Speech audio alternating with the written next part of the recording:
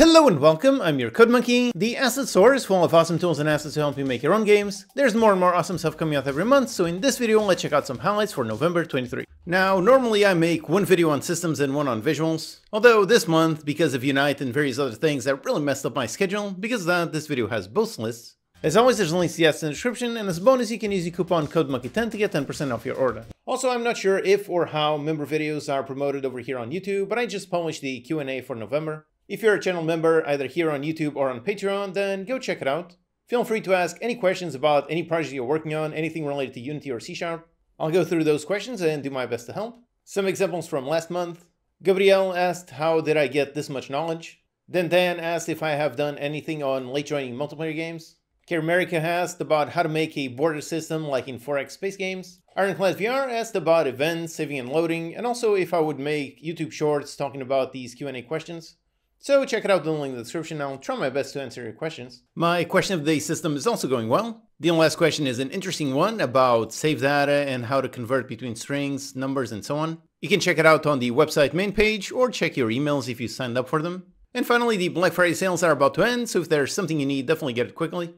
The one on the asset store has the Cyber Week live right now with 50% off on pretty much all of the best assets. If you like the low poly style, then the Cinti store also has a Cyber Monday sale, also ending in about 1 day. The flash deal is on the shop spec. This one is really awesome if you want to make some kind of mall tycoon game. There are also 2 great Humble bundles. There's one with tons of Blender courses and materials. I followed this one myself quite a while ago and I really enjoyed it. I really learned a lot. And there's also a bundle with a massive amount of 2D sprites. Lots of characters, cars, environments, space pack, UI pack, and tons more. Those are all linked in the description, which as usual, those are all affiliate links. So if you buy anything through those links, it's the same price to you and I get a nice commission. Alright, so starting off with a system that does exactly what it says. It's a parkour and climbing system. If you've been playing the recent Assassin's Creed and you'd like to build something like that, then this could be a great starting point. The animations are a little bit stilted, but it works exactly as you expect. It features some regular box climbing, you can jump on some edges, you can swing from bars, jump from edge to edge, you can vault, balance, and tons more. To create a climb point, you just select an object in the level and use the included tool to mark it as climbable, swingable, mountable, and so on. Then the character is smart enough to identify the nearby climb point and select the right animation. Now, I must say, this is one system that I've always wanted to research for myself. When I played the recent Assassin's Creed, it made me want to research that even more, so hopefully in the future I'll have some more time to research this topic, but if you just want a tool that just works, then check this one out.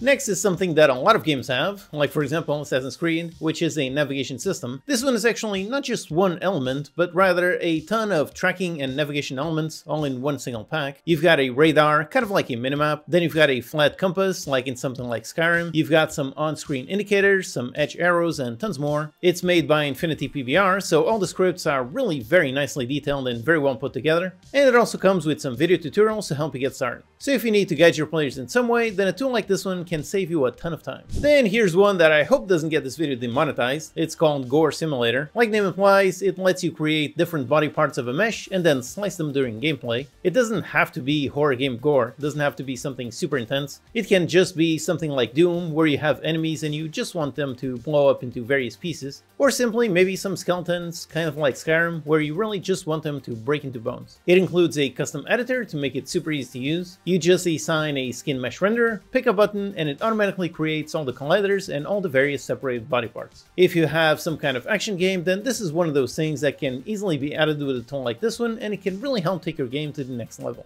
Next, here's a super simple one, emojis for TextMesh Pro. This one adds actual emojis to TextMesh Pro, so this is not just a sprite pack. With this, you can copy-paste actual emojis, like text emojis. You can copy-paste them into regular text objects, and they won't be rendered perfectly. It comes with a pre-built sprite asset with the most popular emojis, but also allows you to create custom sprite asset if you want to use some different icons. Basically, it's a simple tool that does exactly what it says. If you have some kind of chat system in your game, then this could be a nice way to make it a little bit more special. Then here we have one to help you polish up your world. It's some cloud shadows. This lets you create clouds of various shapes, and then you can watch the shadows that those clouds cast directly on the floor. This is one of those really subtle things that you never really notice, but as soon as you add it, you do see a massive difference. You can modify a ton of properties on the clouds. You can make them thicker or thinner, move fast or slow. You can change the color, the randomness, the animation, and tons more parameters. Really, this is a great way to make your world feel much more alive. Up next, here's a great one for helping you keep track of your time. Now for me, a long time ago, So I did used to track my time. I had a program that would track every single second, although nowadays, since I'm pretty much working all the time, I don't really use it anymore. But a tool like this one can be quite useful, especially if you're making games on the side and you really want to keep track of how much time it takes you to build something. This one is a simple tool that tracks time both active and idle. It tracks the start and end times, and then shows it all in some nice graphs and pie charts. Then for another relatively simple one, here is a color picker UI. It does exactly what you want, lets you pick some colors. It includes a bunch of templates so you can pick the one that you want. This one is a great tool to include alongside some kind of modding tools in your game. You can use it to let the player customize their player character, player color, logo color, or really anything. Then here's a tool designed to help solve something that every game has to deal with, which is bootstrapping.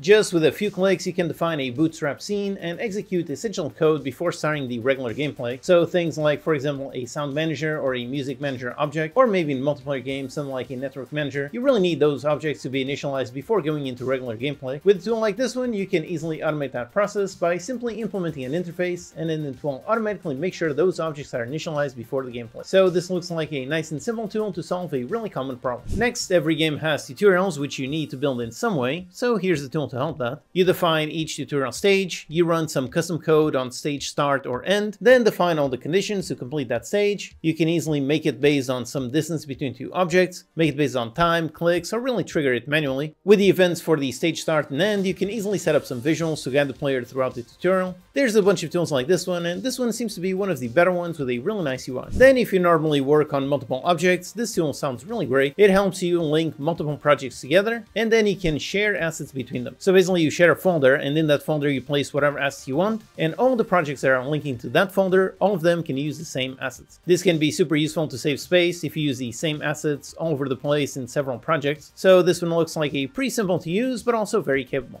Alright, so that's the top 10 new systems and tools. Now on to the top 20 new visuals list. Alright, so starting off with a really nice looking pack for making an RTS or a tower defense game. Every time I see one of these packs, it makes me want to make an RTS, but then I remember that genre takes a massive amount of work and I'm already so busy, so I can't really do it. But if you do have the time and you want to make an RTS, then a pack like this is perfect. You've got tons of units, all with some really nice animations. There's 8 towers, each with 3 levels of upgrades. There's various buildings, vehicles, and planes, all with some really nice colors, which you can obviously recolor for multiple players. Or maybe you need a really high quality, really unique mech T-Rex. Look at this one. I love the model, it's an excellent look, excellent style, and it also comes with some great looking animations. This dev has tons more mechanical dinosaurs, so with a bunch of these, maybe you can build something like Horizon Zero Dawn. Then if you have some voxel prototype that you'd like to build, check out this one. It features a ton of cube-like objects that you can use to build entire worlds. You could either use this to make some pre-made maps, or you can give them to the player alongside some kind of building system to build something like Minecraft. Features a little bit of everything with some very unique biomes. Next, if you need a great modern UI pack, check out this one. All of it is very modern, very clean, very slick. You've got lots of bars and frames, you've got various buttons, toggles, and sliders. It also includes some editor scripts so you can really modify everything to your heart's content. Or if that's too modern and you want something a bit more medieval, check out this one. It's a modular town pack. You've got tons of objects, over 300 meshes, some VFX and decals, all in a really good looking realistic style. The demo scene includes an entire town with animated objects and fully enterable buildings. So this is one of those packs where if you just enjoy building things, then you can just have fun with this pack without even having to make an entire game. Next, if you need some VFX, look at this one. You've got over 200 effects. There's lots of fire, lots of smoke, then also some really nice beams, some explosions, and all kinds of auras. Adding some great VFX is a super easy way to polish your games, so definitely pick up a large pack like this one to really make your game stand out. Then if you're making a game in Japan, check out this one. Personally, I've never been to Japan. I'd love to go someday, but based on all the anime that I've seen, this perfectly matches exactly what I imagine. It features a ton of objects of all types, everything you need to make an entire town or an entire city. You've got lots of apartments, houses, and shops. You've got plenty of signs, flowers, cars, and trains. Also, you can build a really nice world and then just play around. Then here's a very expensive but a really great one. It's a highly realistic anatomy pack. I've seen a bunch of these packs and I'm always fascinated. I guess people buy these packs to make all kinds of medical apps with Unity. This is all super realistic and I assume it's all medically accurate. At least based on what I know from working out, all the muscles seem to be correct. It's interesting how the fat distribution for the model seems to have something like 8% body fat in the abs but then 15% in the legs. So pretty much just like a fitness influencer. You've got more of shapes to modify the size for all kinds of organs, view all of the details about the muscle, fat, heart, blood, circulation, and really anything. Certainly a very unique thing, all with super high quality 8K textures. Then if there's a bike game you'd like to make, check out this one. It features a bunch of super bikes. They all look seriously awesome. I know nothing about bikes, all I know is that these look really cool. The pack is set on low poly, but the models are actually quite detailed.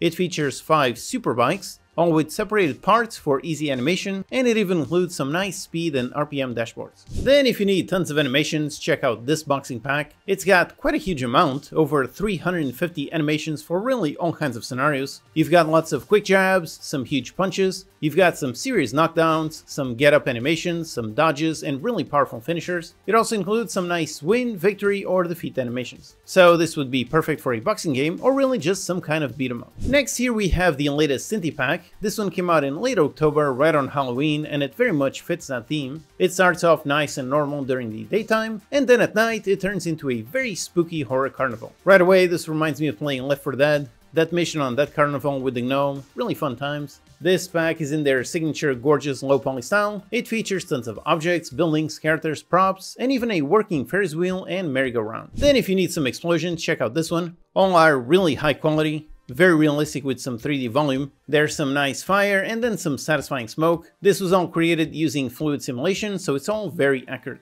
If you just need one high quality unique character, then check out this one. It's a modern samurai. It's a really nice high quality model, and it's all fully rigged so it works with any animations. You can add some cloth physics for the trench coat, or just grab that really gorgeous nice sword. Then for another spooky thing, here is an apocalyptic hospital. Definitely very spooky. Abandoned hospitals are always very creepy. You could just use this demo scene directly if you need some kind of nice new level for your game, whether it be horror, mystery, or something. Next, if you're working on a pirate game, check out this one. It's a huge pack with a ton of assets, all in a really nice low poly style. It's got some really very inviting colors. The pack is giant with a ton of unique locations. There's a castle, island, and a bunch more. You've got ships, trading, and a bunch more things. So if you're a fan of something like Black Flag, or you want to make your own Skull and Bones before Ubisoft does it, then check this one out. Then here's a very fun one, a really fancy golden rabbit. Definitely very strange, very unique model. These kinds of super custom assets always make me wonder just how many games would work with this. It seems like something that is extremely custom. It's got multiple skins, it's fully rigged with a whole bunch of animations, so perhaps this could be your player, or perhaps just a fun, unique companion. Next, if you need a water shader, check out this one. It's some really nice stylized water. It looks really good and it's interactive.